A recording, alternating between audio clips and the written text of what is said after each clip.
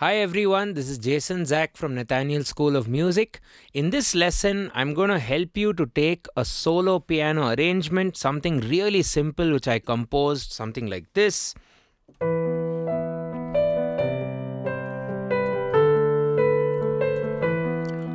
Start with something simple to accompany the melody with some smooth sounding chords and then get it to sound really epic with something like this.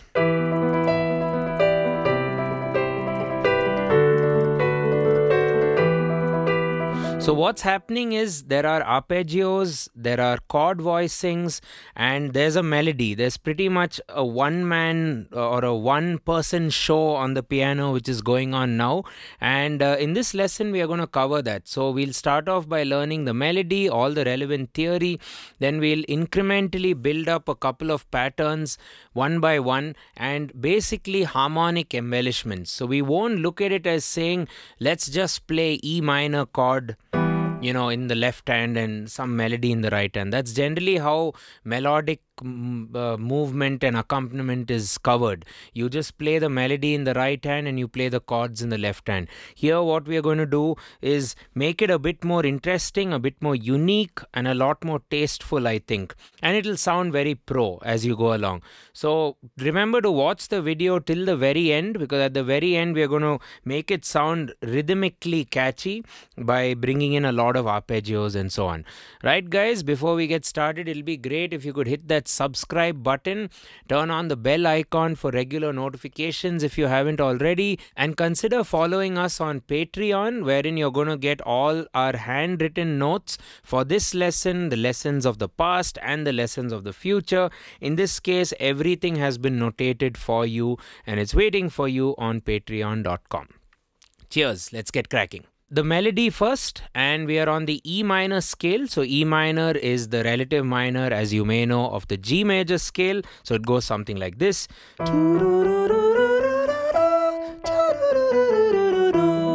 One sharp, namely F sharp, basically very similar to G major, starting on E, of course. So I've composed this melody. I'll play it for you first in the right hand, and just to give you some context, I'll play you a pulse in the left hand just with a single E. The pulse, the way I also call it is I call it the head pulse.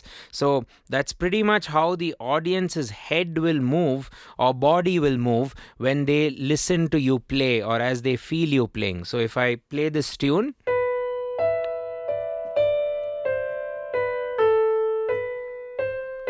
so my head is not, at least the audience's head doesn't want to move like that.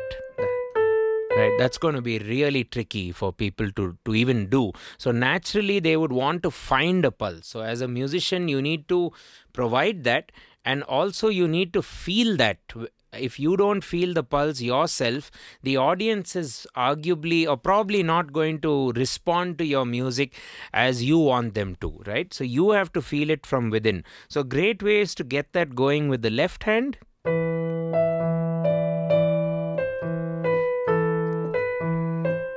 Okay, so let's break down the melody and keep this left hand pulse running. B, E, D, D, C, B, A, B, C, B, A. First line I'm ending on the A. B, E, D, D, C, B, A, B, C, B, A. Okay, and the first three bars, if you read the sheet music as well, you'll notice that it's very similar. It's tung, tung, tung, tung, tung, tung, tung, tung, tung. That's also what we call as the tresillo pattern, which is a salsa phrase. So you go one in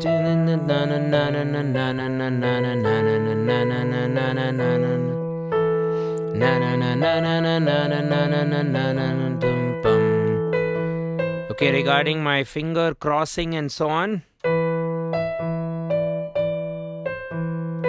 you could cross your middle finger over your thumb there. Okay, continuing. Bring back the thumb.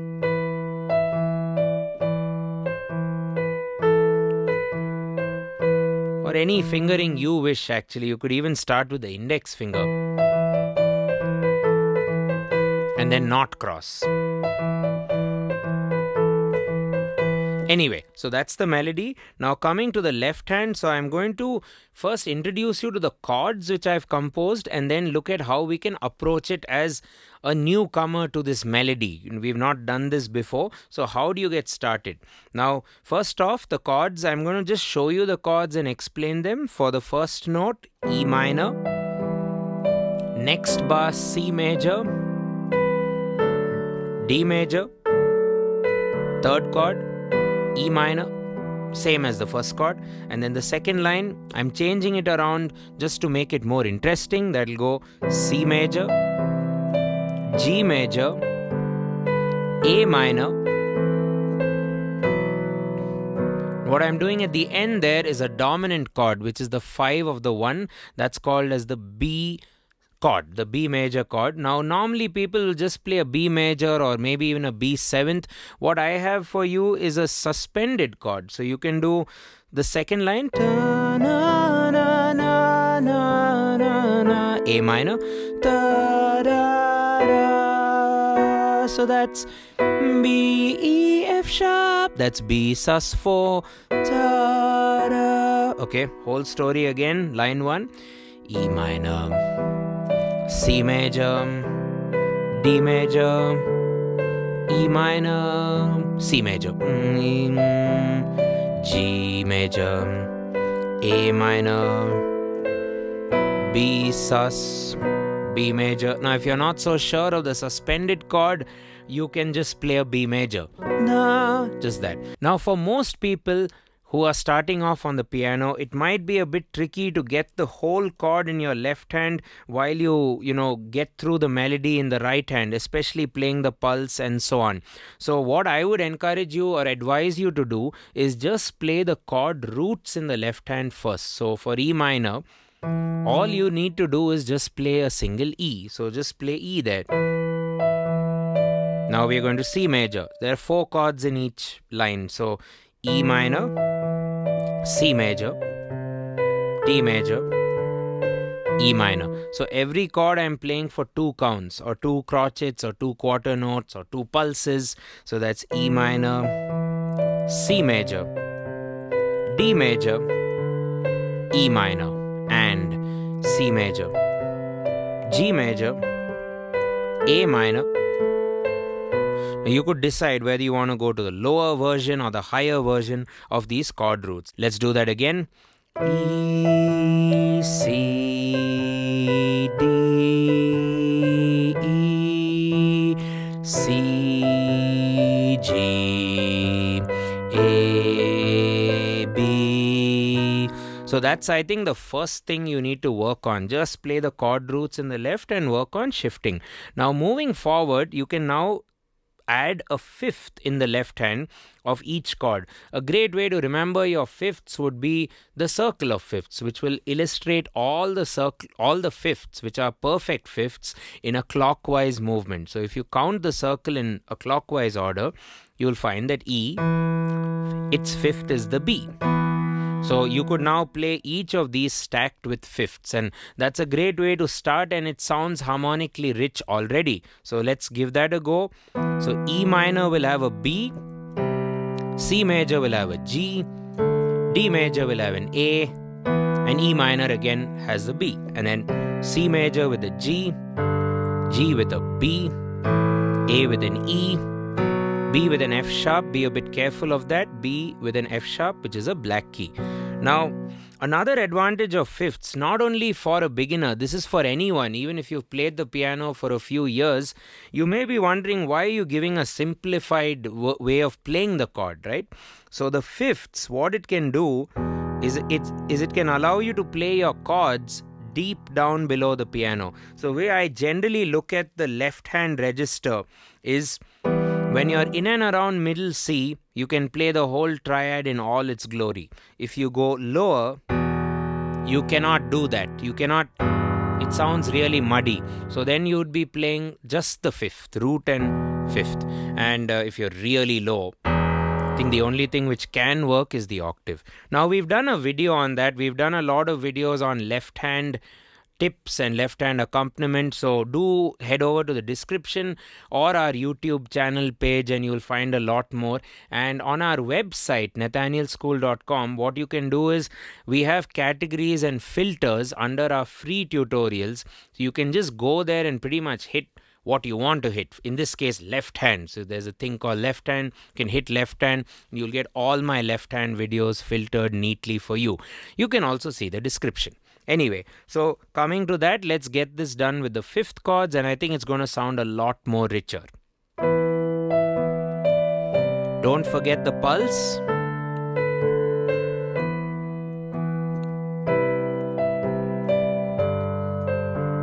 Of all these fifth chords. Repeating. It's always nice to sing the treble clef or the right hand. Once you're familiar, of course, and once you've got some kind of a coordination.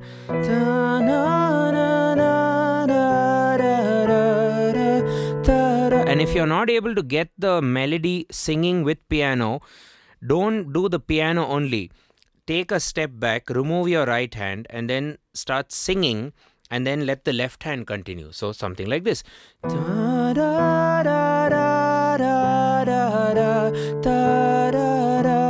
Again. G, na na na, A, na na na, B, and melody. Don't stop singing.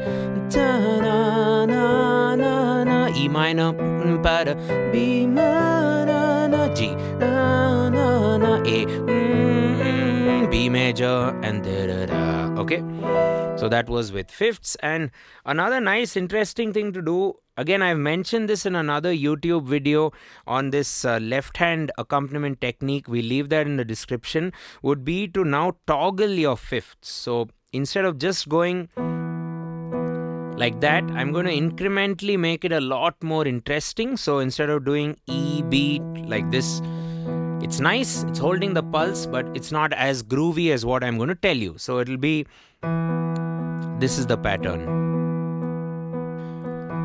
What I like about this pattern is we are accessing all the offbeats or all the ands and the subdivisions and so on. So you have E, B. Earlier it was just 1, 2, 3, 4, 1. Now we're adding that rhythmic element, bringing in all those subdivisions, which is 1 and 4 and 4. So the B is playing us all the ands. So ta na na na, ta ra ra, ta na na. This is the next level of this melody. Na na na na na na na. If you're not confident with all the chords, just come back to E minor and just keep doing this. Go back to singing. Ta na na na na na na na na na. It sounds quite cool with just one chord actually. Na na na na na na na na na. Get back to the piano.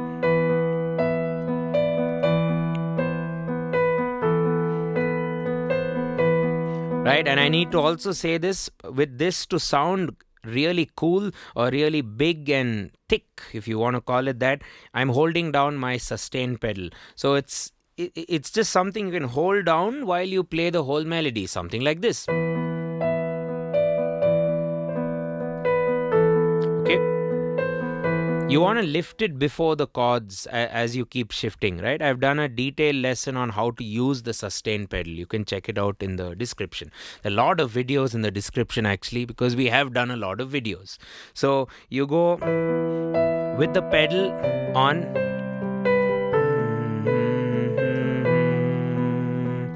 Okay, now I'm doing it with the chord changes. E, C major, D major, E minor, C major, G, A minor.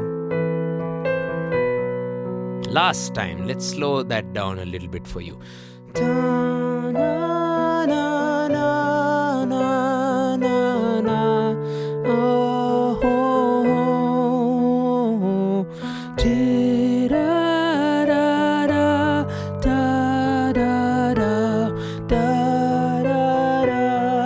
can take a step back and just sing. Let your left hand become like one engine-like system, you know.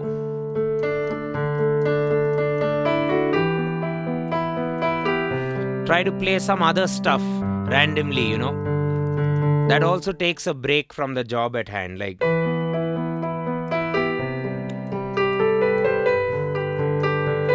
The whole idea is to make your left hand an engine.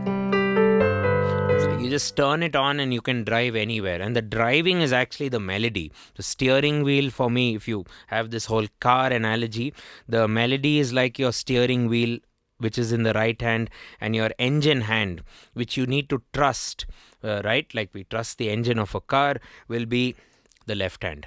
So that's how you play the piano in general, and that's how you play even the drums, if you think about it. You cannot use your conscious brain to think of everything. You have to leave something to trust. You have to trust that you have practiced hard and one of the two hands is going to be in autopilot mode. Okay, so anyway, so that was the toggling fifth. So now it's going to be mostly about the right hand to stack up notes, which can make it sound a lot more harmonically tasteful. And when we stack up notes, we are actually going to bring in chords, but we are going to bring it through another concept. It's not going to be like you have to play E minor or you have to play C major. It's going to be something simple. So if you take, for every chord change in the left hand, you could stack one note in your right hand which can complement that. So if you take E minor in the right hand, what is the only note missing of E minor? As you'll see, there's no G. So why not play a G in the right hand like this? Check that out. I'm trying to hold on to that G till the next chord comes. And this, I think, is a good way to represent E minor. It's voiced beautifully well. It's not cluttered. It'll allow you to play even deeper if you want. So you can even play the whole thing lower. You can't play it really low as a block. So you go. Check that out. So this is what I want you to try. Play the first hit or the strong beat with a G. Why G again? G is part of the E minor chord and it's just adding to the harmony. It's making it a full-on E minor chord. So, what's next now?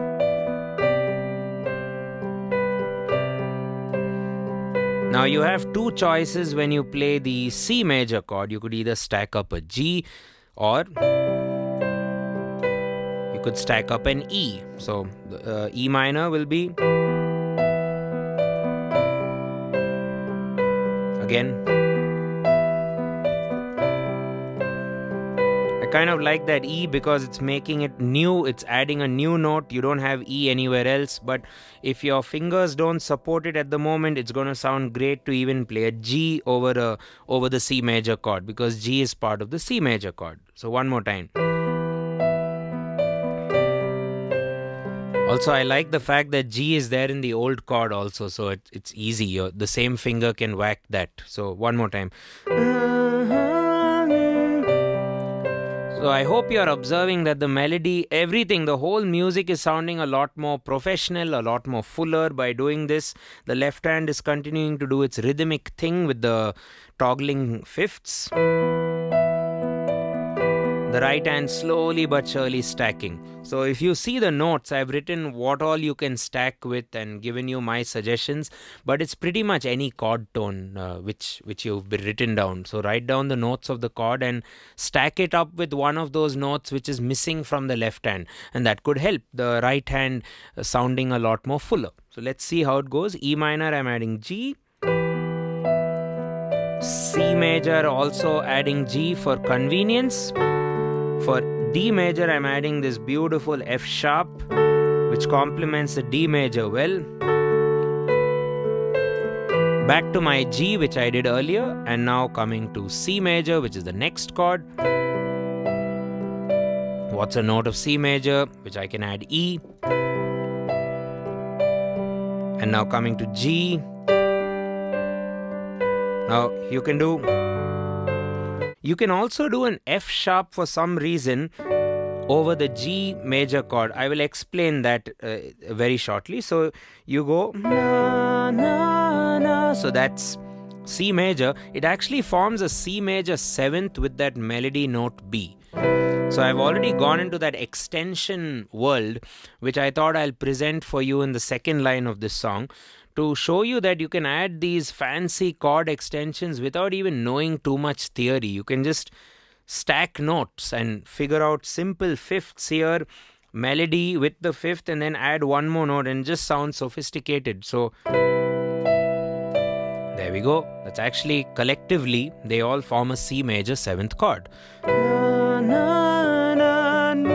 There we go. I could do the same thing and play a G major 7th there by adding this F sharp. But if you don't like that, you can do,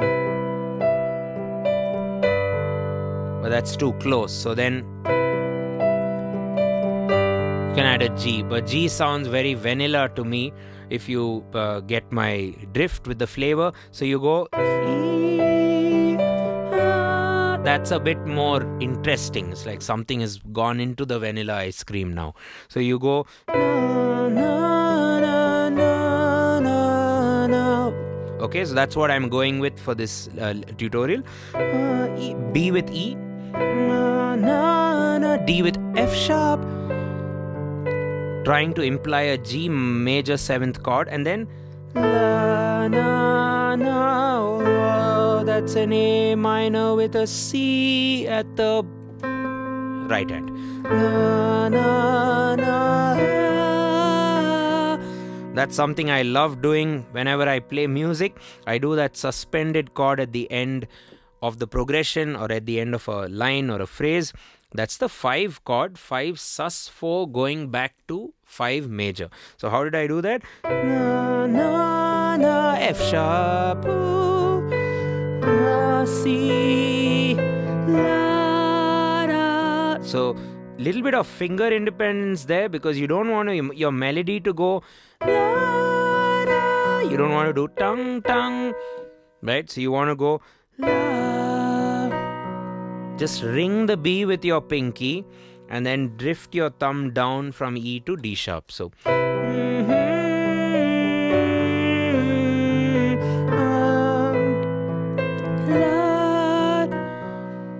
right, I'm also itching to play something else, which I'll tell you now. You can do that, like a little counter melody.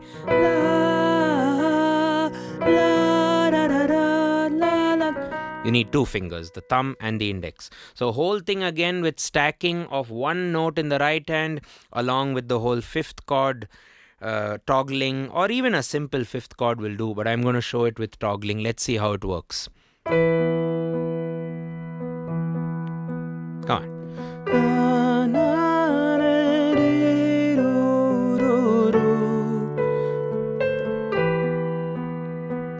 Second line.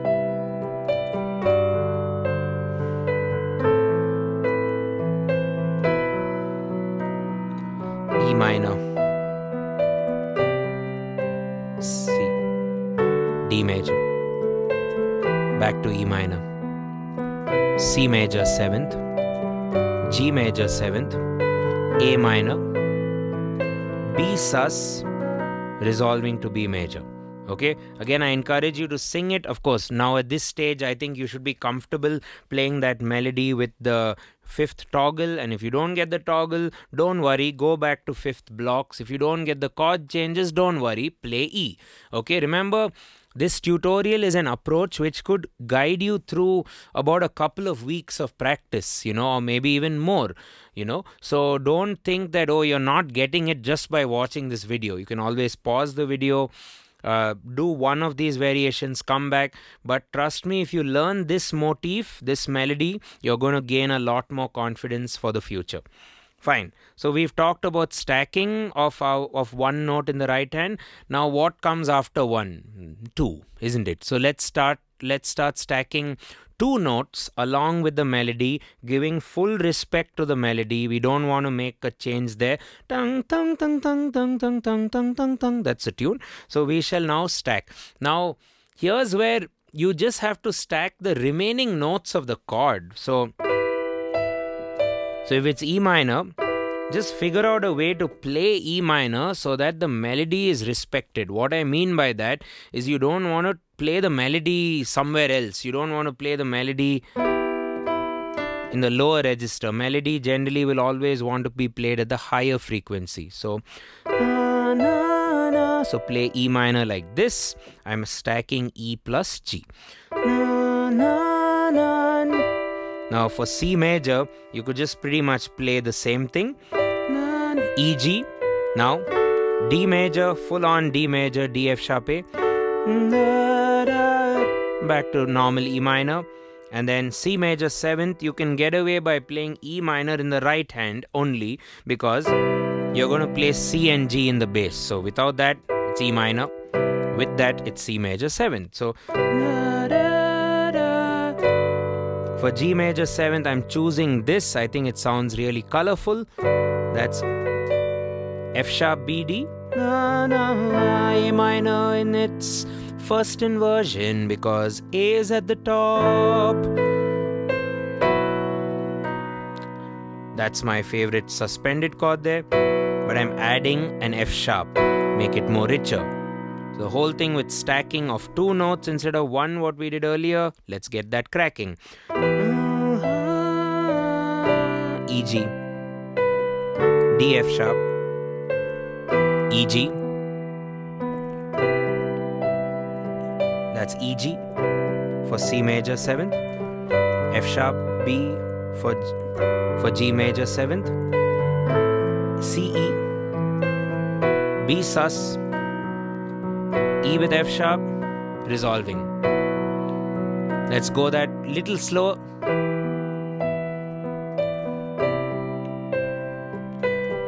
D, F sharp. Can do a, just drift that to F sharp. Then next line, C major 7th, G, A minor, B sus, resolving to major. Okay, so that's pretty much stacking. You're stacking 1 note, then we looked at stacking 2, but I thought I'll add one more concept which we do in choral harmony or when you write music for an orchestra. It's what we call as voicing. So with voicing, you could stack a third below the melody, or you could do a third above the melody but played an octave lower. In other words, the alto and the tenor of a choir or an orchestra. So if I take, that's a great way to show off the alto part. So instead of doing, you could write down the G major scale or the E natural minor scale. They're almost the same. And under that, you could write down their thirds. And every time you'd play a B, you see its third being G. So what was once can now become. So you're not really caring about what the chord is, you're caring about the melody and you're harmonizing the melody. Earlier you were just thickening the chord by stacking a chord tone. Now you're just adding a third from the melody. So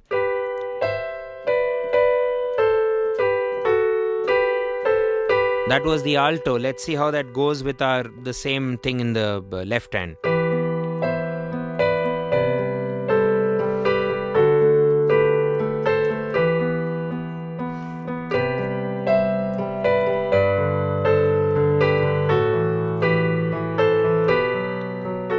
Let's roll that alto again. With the same thing in the left, toggling the fifth.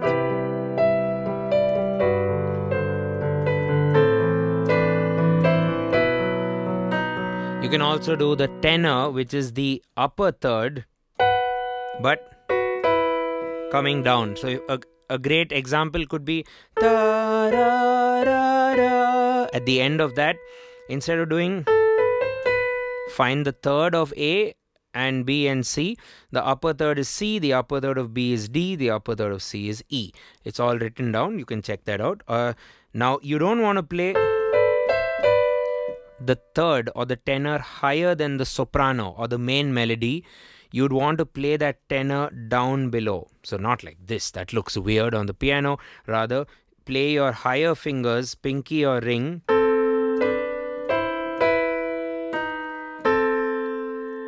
and stack the third, which used to be there, down below here. So, la, da, da, da, la, da, da, da. And the tenor goes da, da, that usual sus thing. So, let's play this with a combo of tenor and alto parts, so we can put it as a nice package. So, it goes, that's the alto. Tenor, or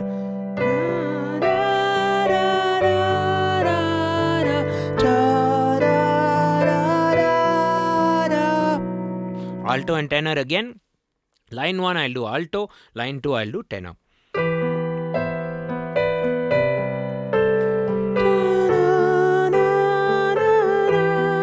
Tenor coming up.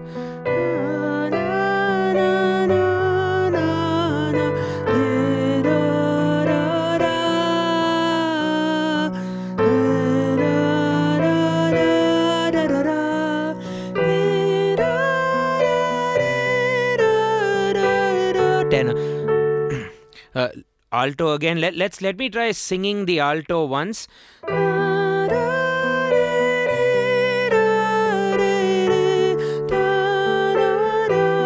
now the tenor.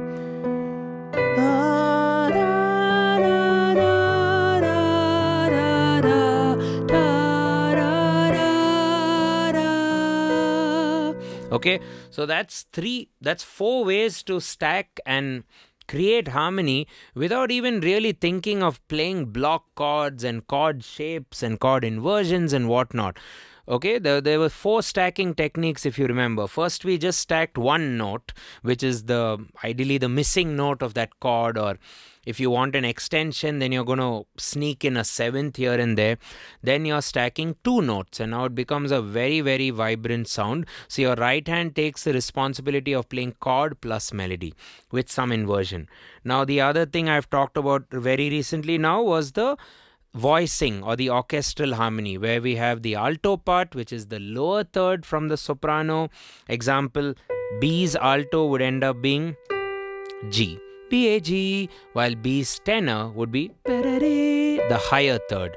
But we don't play that tenor upper third, otherwise it will dominate the soprano. So we play it lower. At least that's how we do it on the piano. Other instruments work differently. So that's pretty much what I have for you in the lesson, but I had one more thing to make this all rhythmically more exciting, something like this. Now that you have all the harmonic weapons under your belt, you can now make it more rhythmically interesting, something like this. So I have one rhythm pattern which I'll share with you.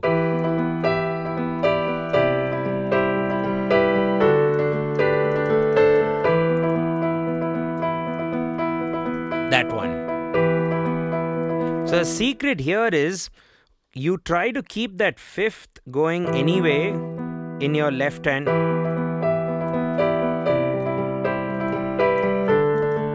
But you don't, instead of playing an independent left hand pattern, you're just creating a groove with these fingers. The left hand's index and thumb and the right hand's index and thumb, because they will inevitably be free, or at least the thumb of the right hand. So or both the thumbs, the right and the left hand thumb.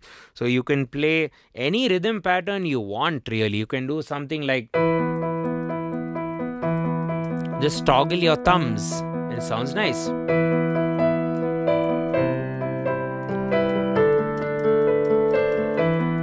The pattern I have for you is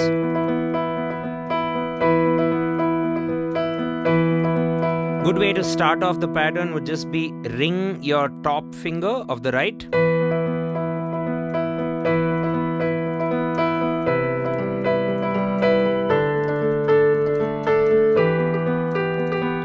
whatever notes you're playing in both your hands are dependent on the chord and depending on how you're stacking in the right and depending on the chord's fifth of the left.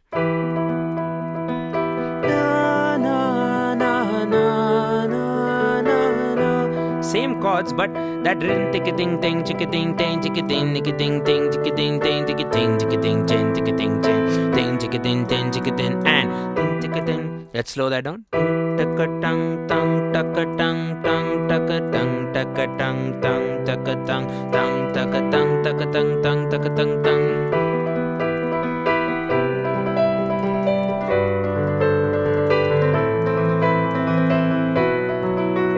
Okay, bring that with the melody now. Slower. Next.